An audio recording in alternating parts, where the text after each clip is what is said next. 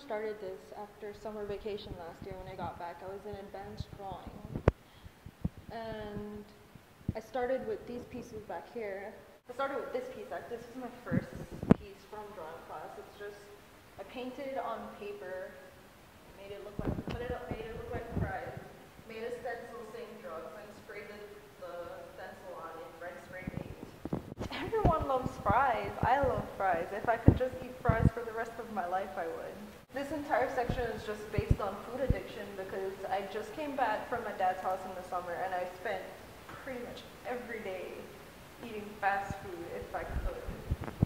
And like, I guess at that point in time I realized how bad it was for me to be eating fast food. So I was like, hey, a lot of people live with this addiction of only wanting to eat fast food every day. I mean, they've even made a documentary on it called Super Size Me. So, you know, yeah, food addiction's the thing.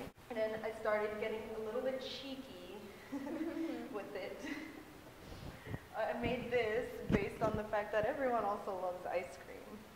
And this is another one of the little sexual innuendo parts of the show where it's like something cute and childish looking with something very, I don't know how to say it, like sexual and provocative. And then I went on to like making this where I'm pretty much, you know, calling out people who eat fast food every day. It's like a religious thing for them. People live off this stuff every day and I'm like, yo, it's bad for you. Don't worship it, though you do. So after we finished my drawing class, I went over into screen printing. I like printmaking. I'm a printer. I'm not gonna lie, that's my thing. So I was excited to take screen printing, and we first started out making stencils to burn on toast. So I started out thinking about, you know, what can I do with media persuasion on a piece of toast? My bright idea was toast is toasty. Bread's square. Televisions are kind of square. Start with TVs. I burnt TV onto toast, and then I took spray paint, made a stencil, and I sprayed fetus on that piece of toast. That was an awful piece of toast. Sad that toast rocks. I just continued with that television series, and this is where this came from. This first piece was actually just for people who sit and watch TV for hours and hours, and they're not even watching, but the TV's on and they're sitting there. That's why it's just like two eyes staring at a blank screen. I mean, everyone knows the no signal screen. That's what this entire piece is, just for people who stare at television for no reason. People who need the comfort of having the television on all the time. Do you think that comes from the notion of loneliness? Because we're in such a disattached type of society. Do you think that's where the TV comes into play? Like it fills in that void? You know, definitely, because, you know, I spent a lot of time alone when I was back home. I was one of those people who would have the TV on, but still have my laptop sitting on me while I'm on the computer, and I just have the TV on for background noise, just so I can feel like I have that company with me. This was one of the more fun prints that I made last year. Got a piece of linoleum, and I started carving out. I pretty much just wanted to make a liquor bottle label, and it's cute. I feel like it's like a generic type liquor label bottle, you know, imported liquor with the ship and everything, and it says, it's just not even a name, just liquor bottle, and it's like handcrafted with a secret blend of flavors designed to specifically let you forget all the bad things in your life and start having a good time. It also has a warning on it because liquor bottles always have warnings. It says, may cause bad decisions and memory loss. That is very common, I feel. Especially here. I'm not even kidding. The amount of kids here who drink and the amount of bad decisions made while drinking is ridiculous. As someone who's lived here for 2 years already, I can tell you, people don't learn from their mistakes. And they just keep drinking every weekend. We live on the safest campus probably in the US. Yeah. Not even gonna lie. We can leave everything unlocked and nothing's going to happen, but we do drink a lot. The way that this display is put together is beautiful. Is there any type of inspiration in particular that made you do that? I don't know if you like see recycling bins in the suites or around trash cans after weekends, it looks somewhat like this. It does. You have like empty beer boxes, bottles everywhere. It's ridiculous. Any particular bottle in here that's your favorite, or I don't know, this one?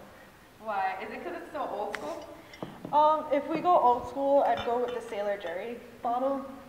Yep. Look at that, isn't that really cool? It's beautiful. Sailor Jerry, man, he's doing a thing. That's a pretty good bottle. But Captain Morgan, because this is my drink of choice here.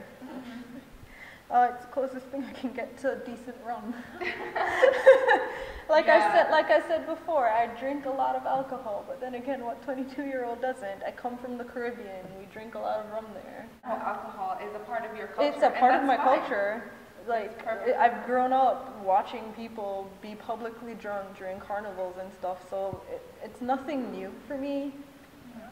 I mean, I never used to drink a lot until I was old enough to. Let's go with that.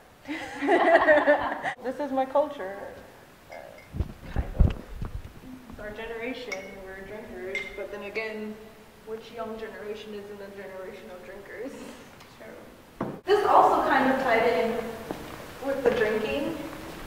It's just a regular girl thinking she's classy because she has a bottle of wine, drinking wine is classy.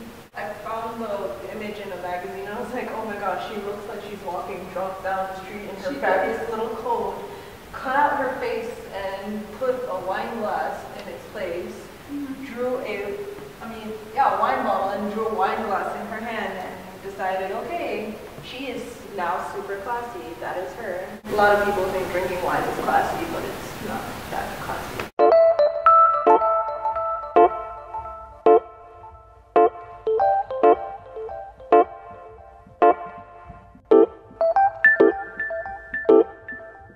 These are my smoke boxes. This is a series I did started at the end of last year, surprisingly with you. Yeah. I came here and I met literally everyone I met smokes. I don't know why. It's weird. I just, it's never something I thought, why would everyone do it? It's weird, dirty. So I just started wondering, asking around, why do you smoke? Then I decided, well, I'm going to make a carton of people who smoke. I have 10 boxes and 1 carton. And it's pretty much personalized to the person and their favorite cigarette, their favorite brand of cigarette, and then it has their story on the back on why they smoke. And that's pretty much the series. I mean, I found pretty much everyone smokes because it's calming. People have issues. Let me show you.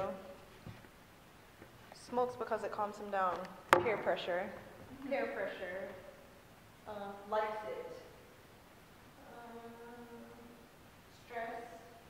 Pretty much family problems. Socially. Everyone started smoking pretty much because everyone around them smoked and they were like, oh, I don't want to feel left out. Maybe I should do it too.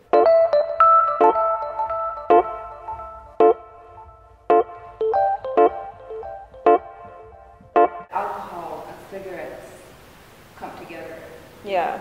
They're like two best friends. They're like best friends, and they're like two horrible addictions, I feel. Everyone here are pretty avid smokers. They go out after lunch to smoke, go out after dinner to smoke, have one at night before they go to bed.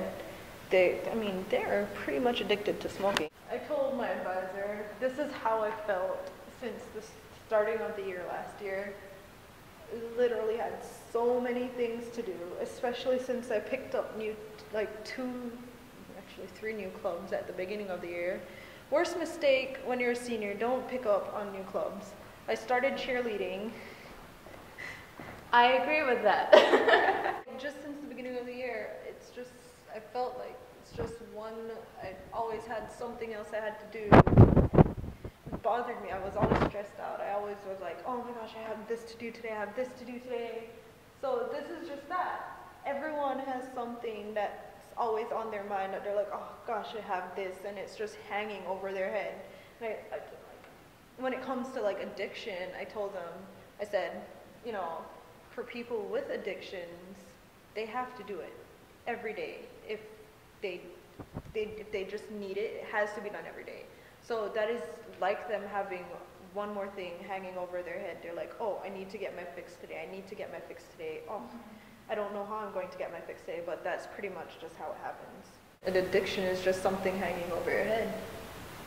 And so I printed them on balloons because how cute is that, right? Having something childish and colorful remind you that you have things that are stressing you out in your daily life.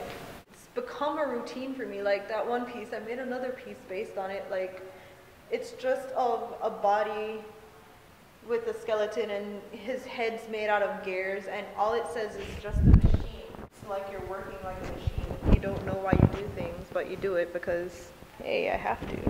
This piece, I guess, this is when people finally started realizing that I'm a deep thinker and not just a little face value type of person. I am very superficial, but I do have some deep thoughts sometimes, not gonna lie. This one came to me, I don't know. I just thought about it. I saw a bunch of circles one day. They were all perfect circles. They didn't have anything written on it. I was like, oh, that would be cool to do as a painting, but have the circles not be perfect. Just having the center circle as perfect as it can get, and writing humanity on the inside. Because we all have this concept that humanity is perfect, but humanity is like one of the least perfect things imaginable. No one's perfect. Humanity isn't perfect. So, you know, I have it, all the imperfect circles to an almost perfect circle, our concept of humanity. It's kind of twisted. I like it. Hello, deep thought, Leslie. So this wall was my genius marketing idea. At the beginning of, after summer, when I took drawing class, one of the kids in the drawing class with me decided to tell me, you know, why don't you take a street art approach to your artwork? Do some stencils, use some spray paint and stuff. You know, I like street art. I do like street art a lot, and over Christmas break I decided, you know, I'm going to do my own take on street art. I bought a pack of 100 letter labels. And I mean, only 98 of them made it out of the 100 because I'm a bad speller. 98 individually drawn stickers, mostly done from my Tumblr research on addictions and different types of drugs. I mean, I like comic books, so a lot of stuff looked like comic book work. I set it up in the student center. It was like a one-day pop-up show in the student center based on my artwork, just to advertise, you know, this show's going on in a couple weeks, so hey guys, go watch it. You guys might like it.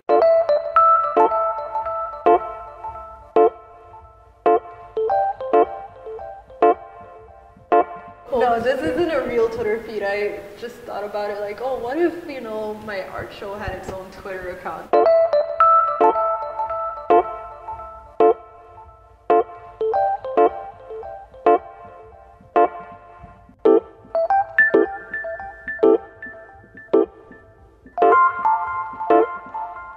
This is Lesley Codd, and you've just experienced Wasteland.